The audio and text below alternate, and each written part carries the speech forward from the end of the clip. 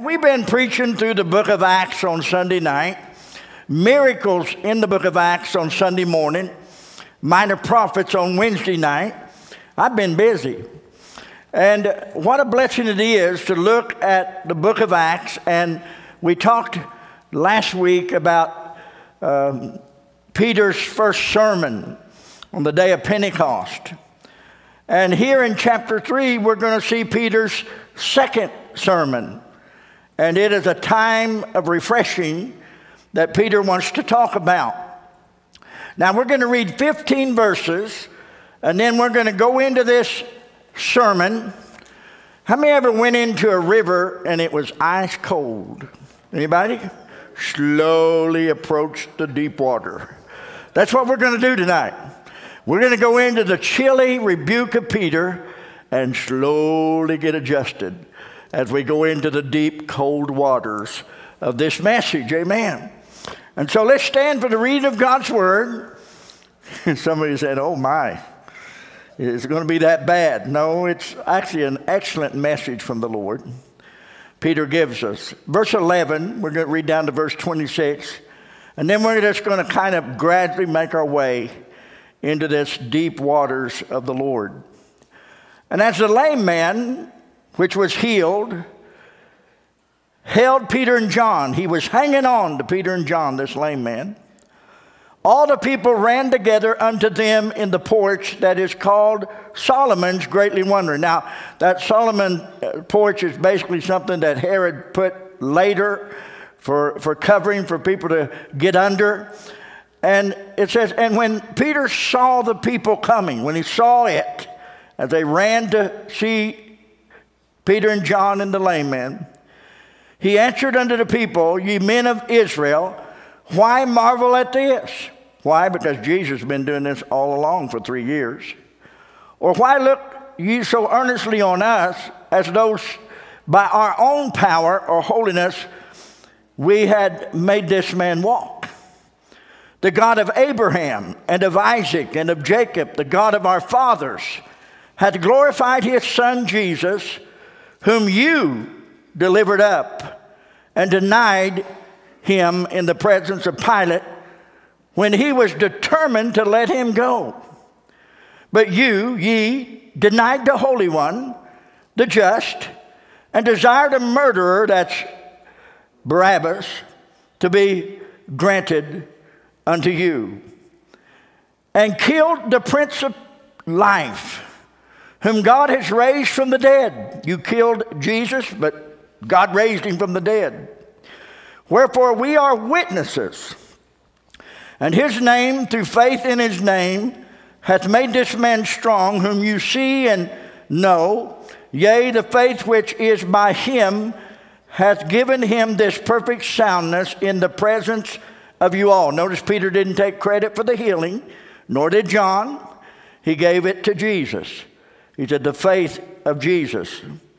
And now, brethren, verse 17, I want that through ignorance, I kind of sense a little bit of doubt here, Peter, sarcasm. Yeah, right. Through ignorance you did it. As did also your rulers. But those things which God before had showed by the mouth of all the prophets, that Christ should suffer, he hath so fulfilled. Repent ye therefore, and be converted, that your sins may be blotted out, when the times of refreshing shall come from the presence of the Lord. And he shall send Jesus, which before was preached unto you, whom the heaven must receive unto the times of restitution of all things, which God has spoken by the mouth of all his holy prophets since the world began. For Moses truly said unto the fathers, a prophet shall the Lord your God raise up unto you of your brethren, like unto me. Him shall you hear in all things whatsoever he shall say unto you. And it shall come to pass that every soul which will not hear the prophet shall be destroyed from among the people. Yea, yes, and all the prophets from Samuel and those that follow after, as many as have spoken have likewise foretold of these days. Ye are the children of the prophets, and of the covenant which God made unto your fathers, saying unto Abraham, in thy seed shall all the kindreds of the earth be blessed. Unto you first, God, having raised up his Son Jesus, sent him to you, in turning away every one of you from his iniquities. He sent him to bless you, turning you away from every one of your iniquities. I'll give you an outline of Peter's sermon. Verse 16 and 17, you killed the Prince of Life. Verse 19 and 20, now you repent and be converted. And in the process, you'll have a time of refreshing. Number 3, if you don't, you will be destroyed. Verse 22 through 25. I am telling you that Jesus is for your good. Acts 3:26. That's pretty much the outline of Peter's sermon.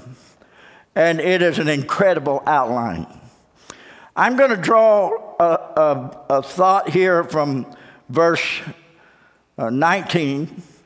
It says that when the Lord comes, if you will repent and be converted, your sins may be blotted out when the times of refreshing shall come from the presence of the Lord. I'm going to talk about the times of refreshing. May be seated. We preached this morning about Peter and John going into the temple at the 9th hour. We talked this morning that the 9th hour was a particular incredible time, for it was at the 9th hour that darkness was over the earth when Jesus hung on the cross. It was at the 9th hour that the ground shook, that Jesus cried, my God, why hast thou forsaken me? It was at the 9th hour that Jesus Christ said, it is finished, and bowed his head and died. It was at the 9th hour the veil of the temple was rent. And so it was at this 9th hour that Peter and John went in the temple to pray. Now, we've talked about how Peter and John came and healed this lame man. And you hear Peter say, silver and gold have I none, but such as I have give I thee in the name of Jesus Christ of Nazareth. Rise up and walk. And Peter took him by the hand, the lame man, and the lame man jumped up. First his feet, then his ankles, then his legs, and he stood up straight, his thighs. God did therapy on him. Jesus Christ miraculously healed him right there. You could probably hear the bones snap, crack, and pop. They snapped into place. It was an incredible miracle because Luke is a doctor and he was trying to explain. It began in his feet. It went into his ankle bones. It went up through his legs, into his torso, into his hips. He stood up straight. He walked. And he went walking and leaping and praising God to the house of God. That, my friend, is an incredible miracle. I guess the question we would ask today is, why was John and Peter going into the temple? I mean, the veil had been rent. Animal sacrifices gone. Why would Peter and John, being Jews, why would they go into the temple after it had already been judged? And I'm going to tell you why. Peter and John were not the ones that were mistaken. Peter and John were not the ones that were wrong. Peter and John were converted Jews that believed in their true Messiah, Jesus Christ. Their love for the temple had not changed. They went to the temple to worship God. They did not look at the temple as a violation of God. They looked at the temple as Jesus came, fulfilled the office of the prophets, died on the cross of Calvary, and the animal sacrifices are done away with. They went to the temple as a converted Jewish person, being born again by the Spirit of God, and they went into that temple with no condemnation going into that temple. It was 37 years later that God used Titus the Roman in 70 AD to destroy the temple at Jerusalem, 37 years later. The book of Acts has about a 30-year history. And so about 7 years after the flow of the book of Acts, the temple was literally destroyed, leaving only synagogues left to go to and worship Jehovah. Now, because the Jewish rabbis and the Jewish religion of that day rejected Jesus Christ, and because of that, they began to persecute Peter and John and others like Peter and John, and began to persecute them to the place they could no longer go to the house of God. So now they began to meet in homes, and they began to build churches, and they began to find places of gathering where they could gather together and worship the Lord. Paul still went to the synagogues. Every town he went to, he looked up the synagogue, because Paul knew that the principle of the scripture was to the Jews first and also to the Greek.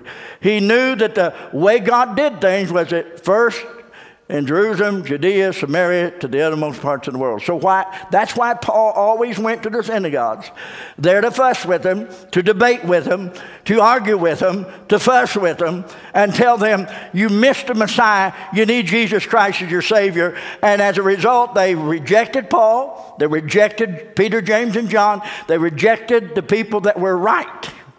They were wrong, the church was right. These Jews were converted and they accepted the true Messiah.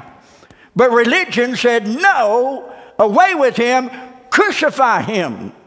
And of course, Jesus was crucified, and out of that, Jesus Christ rose again from the grave, and his ministry continues. Jesus Christ spent 3.5 years opening blinded eyes, healing the sick, causing the lame to leap for joy. He was a miracle worker everywhere he went, raising people from the dead. Jesus Christ, incredible. And they said, we're going to stop him. When I say there, the wicked Jews that was hateful and rejected Jesus, they said, we're going to stop him. But let me tell you, friends, right now, 3 nails, a scourge, a Roman soldier, and a cross, and death itself can never stop the mighty power of Jesus Christ. His miracles continue on.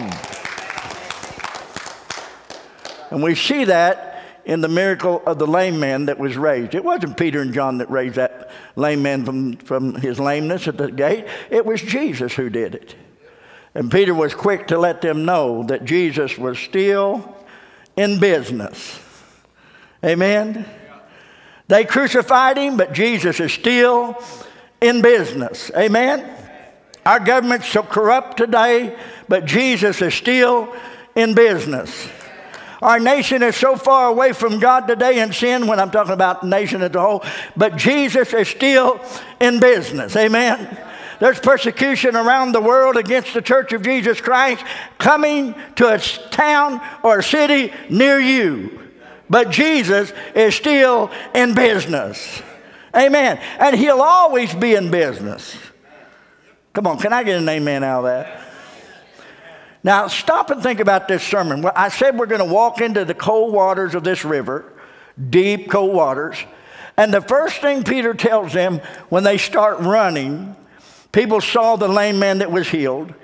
And verse 11, they ran. The Bible says in verse 11, all the people ran together unto them in the porch that is called Solomon's greatly wondering. That's the portico or porch, a long place, big place where crowds could be. How big a crowd? Well, I don't know. 5,000 people were saved out of this sermon. Must have been a massive group of people that ran to see this lame man, who they knew that God had lifted and touched him. And when Peter saw it, verse 12, when he saw all these people running to him, Peter saw it, verse 12, Peter says, hold my coffee, I've got something to say. Well, wait a minute, they didn't drink coffee then. Hold my goat's milk, I've got something to say. And so Peter says, hold it, I've got something to say. And one of the first things he talks about is how you delivered up Jesus to the to be crucified when Pilate was determined to let him go, verse 13. He said, don't marvel at this. This is not by our power. Don't marvel at this. Jesus is still in business. He said, the God of Abraham, verse 13, Isaac and Jacob, God of our fathers, have glorified his son, Jesus, whom you delivered up and denied him in the presence of Pilate when Pilate was determined to let him go. Verse 13.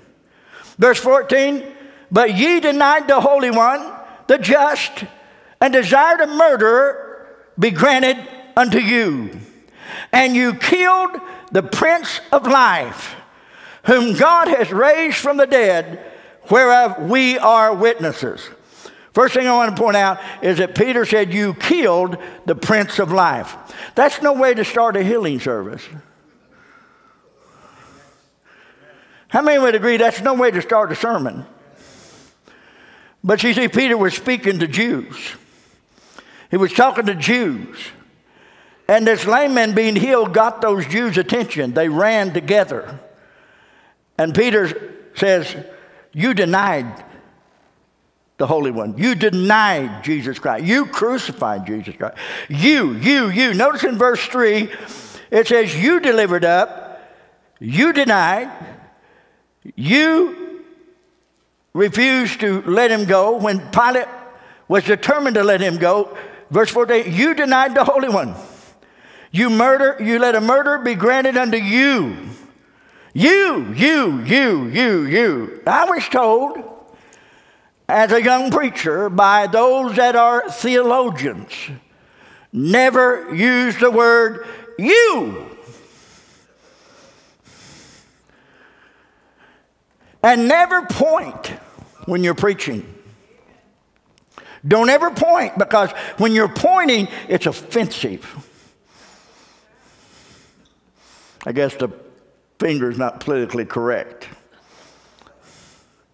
And so he said, don't ever point. And they said to me, don't ever say you. Always use terms like we.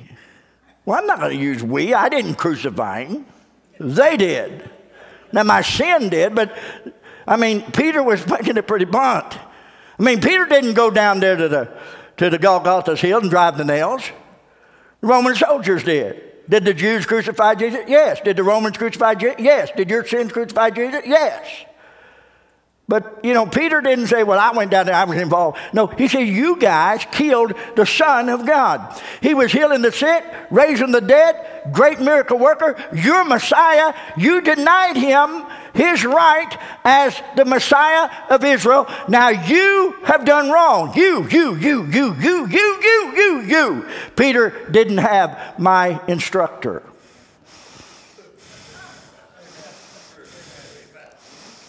Amen? I was told never point. Do this. Now you watch some of them smooth,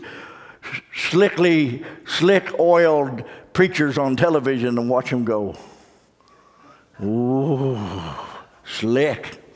Now, if they want to do that, that's their prerogative. If they want to, ooh, that's okay. But I feel kind of funny if I do that. That's just not me. And I don't think it was Peter either, because Peter used the term, you killed him. You killed the Prince of Life. And because how many would agree the water's cold right now? Woo-hoo, it's cold. We're walking into the river. It's cold. And boy, it's getting deeper now. Because Peter said, you killed him. You denied the rightful place of the creator of the universe. You denied him as Messiah. You denied him. Love that old song, I would not be denied. When pains of death seize on my soul, I cried into the Lord, I would not be denied. I love that. And I don't want God to be denied either. This morning in prayer, we're talking about the refreshings of the Lord. And I want to show you tonight that being baptized in the Holy Ghost is not a one event. You can be baptized again and again and again and again in the mighty baptism of the Holy Ghost. And I'll show you that in the scriptures in a little while. But while I was praying this morning, I said to the Lord, I want to touch you. I want to cause you, God, Yahshua, my Creator, I want to do something to cause you to cry with pleasure. I want to touch your heart. I want to do something that will move your bowels of mercy. And it just seemed like the Lord was just all over me. Has anybody ever had God all over you? Well, I've had him both ways, all over me for good and all over me for bad. All over me for good is much better. Amen. Woo! You got enough tonight right there. If I stopped right now, you'd say, boy, the church was good. I got what I needed. Well, good luck with that. I'm going to keep preaching. You say, I don't believe in luck. I don't either. I'm going to keep preaching. But notice that he says, you killed the Prince of Life. Now, I want to point out something. The Prince of Life means that Jesus is life. Remember, Jesus said in the Gospel of John, my Father has life in himself. I have life in myself. The Son has life in himself. What if I was to tell you that every molecule in this room is held together by the mighty hand and name of Jesus Christ? Go to Colossians chapter 1, verse 16 and 17. For by him, speaking of Jesus, were all things created that are in heaven, that are in the earth, visible and invisible, whether they be thrones or dominions or principalities or powers. All things were created by him and for him. And he is before all things, and by him all things consist. God, Jesus Christ, holds everything together. He holds my forgiveness together. He holds my blessings together. Jesus Christ has the whole world in his hand. Amen. He holds everything together. And Peter said, you crucified. You killed the Prince of Life. We've seen in Peter's first sermon in chapter 2 that we preached last Sunday night, where Peter said the grave, it was not possible for the grave to hold him. That he could not be holden of death. It was impossible for the life, for the living Christ. It was impossible for death to keep him down. Impossible for death to hold our Jesus down. Why? Because Jesus is life, and God raised his Son from the dead, and Jesus Christ is alive and well, still healing the lame man at the gate called Beautiful. Still saving, still blessing. So that's Peter's first point. And notice he says, we are witnesses that God raised him from the dead in verse 15. But I want you to notice something. The second point that Peter brings out, he said, because you killed him and God raised him from the dead, and because this lame man is sound and healed and Jesus did it, and because you violated and rejected the Son of God, Peter says, now repent and be converted for a time of refreshing. Repent and be converted for a time of refreshing. Look at verse 19 and 20. Now, verse 17 says, and now, brethren, I want that through ignorance you did it. I detect a little bit of, yeah, right, as did also your rulers. You did it by ignorance. How many remember Jesus Christ said on the cross, Father, forgive them, they know not what they do. They don't know the magnitude of what they did. But it was ordained that the prophets that Jesus would be crucified and suffer for our sins. And that he has fulfilled in verse 18. He says, now you repent. Repent therefore and be converted, that your sins may be blotted out, when the times of refreshing shall come from the presence of the Lord. Now, he's talking about the return of Jesus Christ in the future. But he's also talking about, in a lesser degree, a refreshing that you and I can have today. And the refreshing that they got on the day of Pentecost. A time of refreshing. Notice it says you repent Be converted. I love it where Peter puts in converted, because it's where Jesus Christ told Peter, Satan has desired to have you, sift you as wheat, but I prayed for you that your faith would stay strong.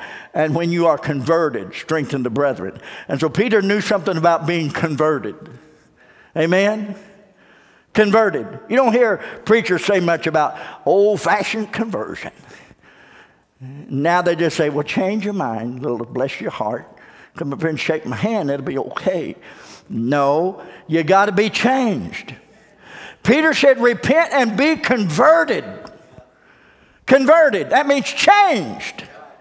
Repent means change your mind about Jesus Christ. Change your mind. You crucified him. You put him to death on the cross. You rejected him. Change your mind who Jesus Christ is. Believe on the Lord Jesus Christ and you'll be saved. Change your mind. Repent. Change your ways and be changed by the power of God. Converted.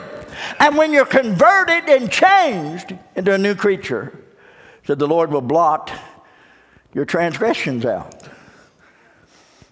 Look at this. He says that your sins may be blotted out. Now let me quickly say this because it's important that you see this. Your sins need to be blotted out. Go to Isaiah 43 verse 25. Isaiah 43 verse 25. Did you have a sandwich before you came here? Just asking. I mean, you don't have to get upset about it. Put some mustard on it and it goes better. Isaiah 43, verse 25. God says, I, even I. Have you noticed that word even is in italics, slanting to the right? That means that was inserted there. So God said, I am he that blotteth out thy transgression for mine own sake, and will not remember thy sins. Wow. Now the word blotted out, I used to think this word blotted out means you took a big old permanent magic marker and I used to think, well, my record in heaven's going to be blots, black blots everywhere. But parchments in that day did not use the acetones that are in our ink and the printers we have. And so the acids that are in our ink or in the pens or in the printing devices we have today causes the lettering to blend in, to attach to the paper. But in parchments, the ink set on top of the parchment. And you could actually take a damp cloth and blot it out. Remove it. And I want you to know, God took his damp, moist, glorious mercy and blotted out my transgressions. He removed it from my record. Isn't that beautiful? You say, well, I don't believe that. Well, if you did, you'd feel better about yourself. Amen? And he says, when you repent and you're converted and your sins are blotted out, then the times of refreshing shall come from the presence of the Lord. And you shall send, and he shall send Jesus, which before was preached unto you. Meaning Jesus is coming again. But Jesus comes again to me over and over again. Jesus comes to me every day of my life. Jesus comes to me today, this morning. He's come to me tonight. Jesus is coming to you now in the Holy Ghost. And Acts chapter 2 says they were all baptized in the Holy Ghost and spake with other tongues. It was not foreign languages that no one knew. It was known languages, but languages that they themselves did not know. And in Acts chapter 2, they received the gift of the Holy Ghost with the evidence of speaking with other tongues. They did not receive the gift of tongues. They received a gift from God that they could pray in tongues and worship God. On the day of Pentecost, they were not preaching. They were worshiping and praising God. Amen. What if I was to tell you that there's no limit to what God can do? There's a time of refreshing. Jesus Christ will come again and again and again and forgive you of your sin. Did you hear me? Jesus Christ will come again and again and again and again and forgive you of your sins. Jesus Christ will come again and again and again and again and refresh your mind and refresh your heart. Jesus Christ will come again and again and again and assure your heart in a troubled world. Jesus Christ will come again and again and again and infuse you with power. And by the way, Jesus Christ will come again and again and again and baptize you in the Holy Ghost. And remember what I said about baptism. When man baptizes someone in water, the baptizer is the preacher or the evangelist. The element is the water. The candidate for baptism is someone that receives Jesus Christ as a personal Savior. But something happened long before they ever went to the water. It was the Holy Ghost that baptized that person into Jesus Christ. And it was called the baptism of regeneration. And that is the one baptism. You say, doesn't the Bible say there's one baptism? Yeah, and it's called the baptism of regeneration. When you got saved, the Holy Ghost baptized you into the body of Christ, into the person of Christ. But you can be baptized in the Holy Ghost over and over and over and over and over and over and over. And I'm preaching to some people that need it done to you again and again, baptized in the Holy Ghost, refreshed in the presence of the Lord, refreshed in the baptism of the Holy Ghost, and Jesus Christ will come and baptize you again. You say, I need some Bible for that. All right, I'll stick this in your ear. Acts chapter 4, verse 31. No, stick this in your heart. Acts 4:31, they're praying. This same bunch that got baptized in the Holy Ghost in chapter 2 with the evidence speaking in tongues, now is praying in Acts chapter 4, verse 31. And when they prayed, the place was shaken where they were assembled together. And they were all filled with the Holy Ghost and spake the word with boldness. Jesus will come again and again and again and baptize you in the Holy Ghost. Now, the Holy Ghost won't come again and again and again and save you. He saves you one time. He doesn't come again and again and again and make you a baby again and again and again. The Holy Ghost baptizes you by one baptism into the body of Christ. But Jesus will sock you under, bless your heart, every chance he gets. Woo! Jesus will put you under his power, under his love, under his presence. Refresh your heart. He'll put you under refreshing, and Jesus will come and forgive you again and again and again, and heal you again and again and again, and encourage you again and again and again, and fill you with the Holy Ghost again and again and again and again and again and again. Woo! Now the water's starting to warm up a little. But the time of refreshing. Let me show you another. Verse 19 and 20 talks about that time of refreshing. But let's look at Isaiah 28, verse 11 and 12. Isaiah 28, verse 11. Actually, Isaiah 28, verse 10, 11, and 12. And this is the prophet Isaiah. For precept must be upon precept, precept upon precept, line upon line, line upon line, here a little and there a little. For with stammering lips, tongues, and another tongue, tongues, will I speak to this people, to whom he said, this is the rest wherewith ye may cause the weary to rest. And this is the refreshing, yet Israel would not hear. They would not hear. He's talking about Pentecost there. He's talking about having a refreshing from the Lord. In the presence of God, receiving a refreshing from the presence of the Lord. You say, well, preacher, do you pray in tongues? You better believe it. Let me hear you. I'm not on display. You just have to take my word for it. Now, you might sneak in here in the middle of the morning and catch me praying in tongues, but I don't flaunt it around. Now, if there's a gift and we have a gift of tongues, that's different. That's public utterance. And I'm not saying I won't turn loose and pray in tongues in the altar. I might. But let's understand this. It's not a circus and it's not a show. Amen. Wow. That went over like a lead balloon.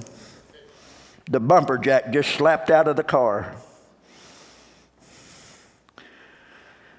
Now here's what he says. God sent you prophets.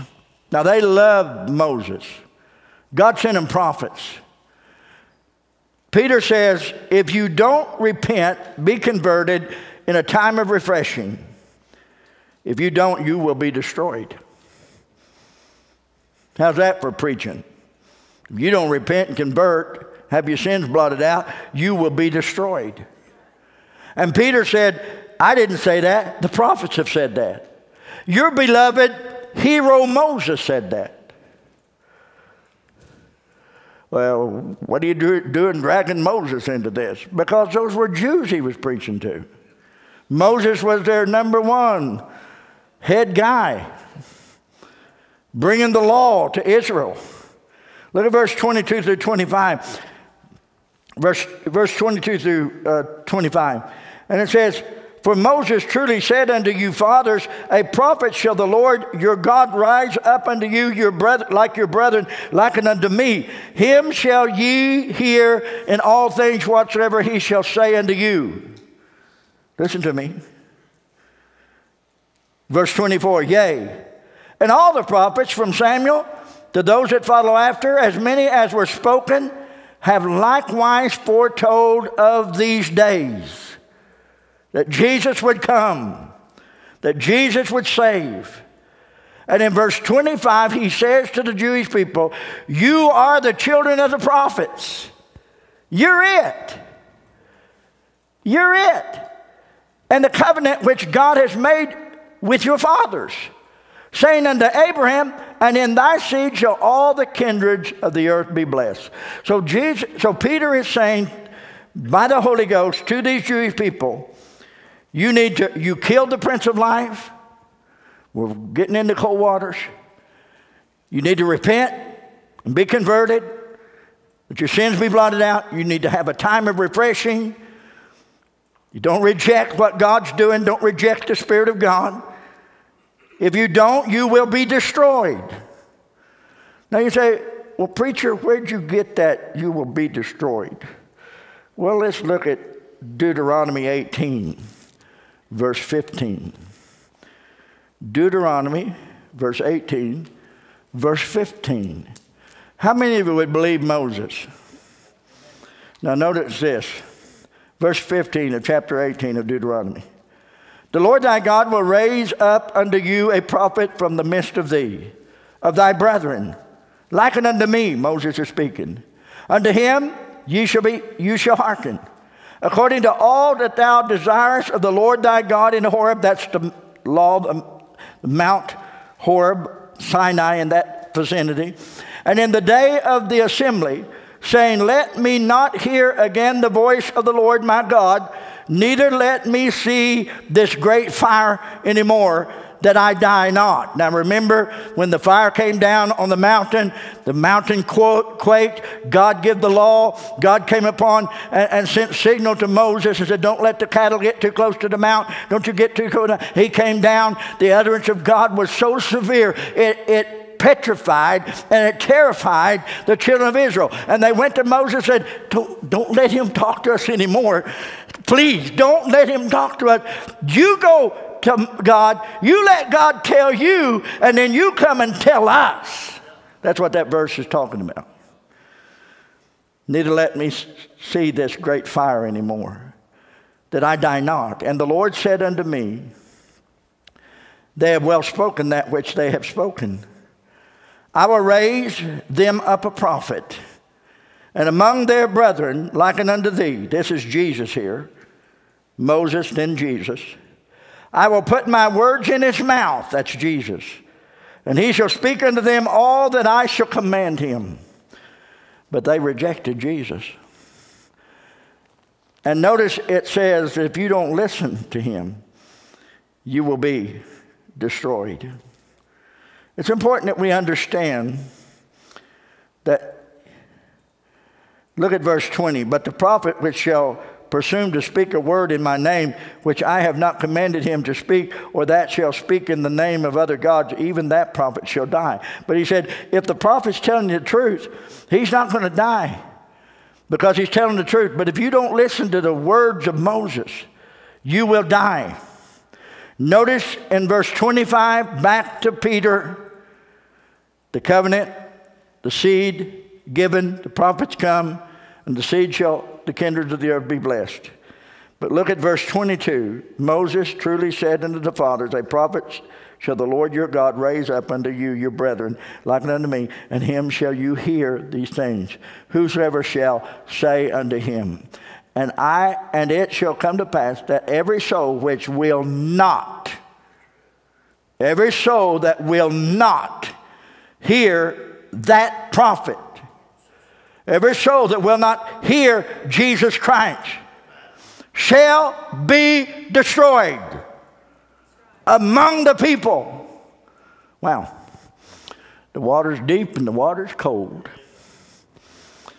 But not only did Peter say, you killed the Prince of Life, you repent and be converted for a time of refreshing. If you don't, you will be destroyed. And then he uses a term kind of like this. I'm telling you, Jesus is for your good. Jesus is for your good. You say, where do you get that? Verse 26. The conclusion of his sermon, verse 26. Unto you first God, having raised up his son Jesus, sent him to bless you. God sent Jesus to bless you. How's he going to bless you? In turning away every one of you from his iniquities. God sent Jesus to bless you. And not only did he send Jesus to bless you, but he sent Jesus to blot out your sins, to die for you, to rise again from the grave. And what you did was in ignorance, even if you thought you knew what you were doing, it was really stupid. But in the process, God had a plan. Don't you love it when God can use stupid people and smart people both? Amen. Amen. Don't you love it when God can use bad kings and good kings as well? In our day, God uses bad kings, bad kings, bad kings, bad kings. But aren't you glad? Amen. Amen. Hello? Saul was a pretty bad king. Amen. David came along and he was bad, but he knew to repent. He knew to get times of refreshing unto the Lord. And this sermon that I just preached to you, not my sermon, this is Peter's. I'm plagiarizing now. Peter preached this sermon. Guess what? 5,000 people received Jesus Christ as their personal Savior through this incredible second sermon of Peter. 5,000 people gave their hearts to Jesus Christ. Now that's a sermon. He preached less than 5 minutes and 5,000 people got saved. He preached less than 3 minutes, his first sermon, and 3,000 people got saved. This third chapter, you got to agree, this is an incredible second sermon of Peter. And you have to agree the miracle of the lame man, you may be struggling today. You see, Jesus Christ went by that lame man many times at the eastern gate, but he never healed him. I think Jesus was saying, he's on my bucket list. I'm going to heal him. But I'm going to heal him after I go back to the Father. And I'm going to use Peter and John to heal him. And Jesus did heal him. Isn't that good? Wow. I love the Word of God. I love the power, the wisdom, the might of it. But let me say to you, repent, be converted, that Jesus can blot out your sins so that you can have a time of refreshing. I had a time of refreshing this morning. Right up here on this platform, early this morning, about 5 o'clock this morning, God baptized me in the Holy Ghost. Again. I'd be driving down the road and God baptized me in the Holy Ghost. We want to make it a one-time thing. But I never will forget the story I heard J. Vernon McGee talk about, a lady that got saved, and they would stand up in them old testimonies. And down in Texas, and this lady stood up and said, I got baptized in the Holy Ghost. She said, I've been full of the Holy Ghost for 40 years. None of it has leaked out, and none of it has been put in. And an old Texan stood up in the church and said, yes, lady, and I bet it's got wiggle tails in it by now. We need the fresh anointing of God. We need a refreshing. We need personally a revival. We need a baptism of the Spirit of God. We need a refreshing from the Lord. If there was ever a time that we need as individuals a refreshing from the Lord, it's now. Our children need us to have a refreshing from the Lord. Our grandchildren need to have us to have a refreshing from the Lord. Our neighbors, those around us, this generation knows nothing about the power of God. This generation knows nothing about the mighty outpouring of the Spirit of God. Now, when I say this generation, I'm not saying everybody. There's millions of people that knows about the refreshing of the Lord, but you know what I'm talking about. This generation that get their kicks out of burning down cars and burning down buildings and protesting and doing their sin and their evil. They don't know anything about God. But let me tell you, friends, we're going to lose this generation if we don't get ourselves a refreshing from the Lord. Amen? We need that refreshing from the Lord. Well, you glad you came? How many like this book of Acts? We'll be in chapter 4 next Sunday night. We'll be in chapter 4. We'll be in Habakkuk Wednesday night. I'm working on another miracle in the book of Acts. It's the first miracle of Apostle Paul. He was known as Saul then. It's an incredible miracle. It's an amazing miracle. I'm not sure I can get a lot out of it, but I'll try. I'll see what we can find. Because there is majesty in whatever God does. Amen. He gives us a sunrise, and it's breathtaking. He gives us a sunset, and it's breathtaking. When I was younger, when it's storming and raining, I looked at that lightning snapping across the clouds and the thunder, and that's breathtaking. Breathtaking. And then when I got in an airplane that went above the clouds, and I looked down at them big old cotton balls floating in the sky, and it was breathtaking. We've got a God that knows how to take our breath and give us breath. No one dies without his permission. No one falls without his permission. He has everything under his control. Amen? Now, I know you can't make anything hard for God, but I don't want to be guilty of making anything hard for God. I want to be present. When the Lord calls my number, I want to say, here! Here! Amen? Bless your heart. If I've got clothes on when they call the roll call, people are worried about going to heaven naked because of the rapture and they lose their clothes. Bless your heart. If they have roll call and I've got clothes on, here, and my robe will just fall to the ground. It won't matter. Amen? It won't matter. I had somebody tell me one time, well, I'm going to go to heaven on your shirt tail. I said, no, you're not. I'm going in naked.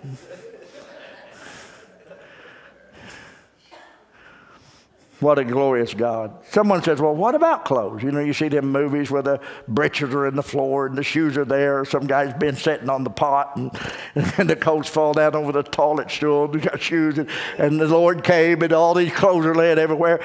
Well, have you stopped to think that in the Mount Transfiguration when Jesus was changed into his glory, power, and his glorious apparel. Have you ever stopped to think that God's radiance and power and light was so incredible that it changed the clothing that Jesus was wearing? Isn't that beautiful? That's another sermon for another day. I hope you enjoyed tonight. I've enjoyed it. It makes me feel better about my preaching when I say you, or I point, or I tell people they're going to hell without Jesus. I feel better about it now. Peter ain't no better than me. In fact, he's better than me in that area. We need to have that refreshing from the Lord. Stand with me. We're going to give an invitation. Hallelujah.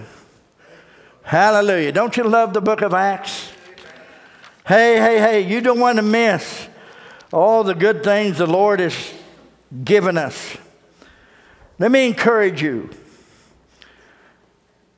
Let me encourage you, when you get home tonight, if you have time, when you get home tonight, go to the back room and get on your knees and say, God, I need a refreshing. If you're not able to do that, set some time aside this week and find some time to get alone with God and say, God, I need a refreshing. I need your refreshing. And Jesus will forgive you again and again and again. He'll heal you again and again and again. And Jesus will hear your prayer again and again and again. And he'll baptize you in the Holy Ghost again and again and again. When the times of refreshing, we need a refreshing. Altars open as Josh plays and sings. We're glad you came tonight.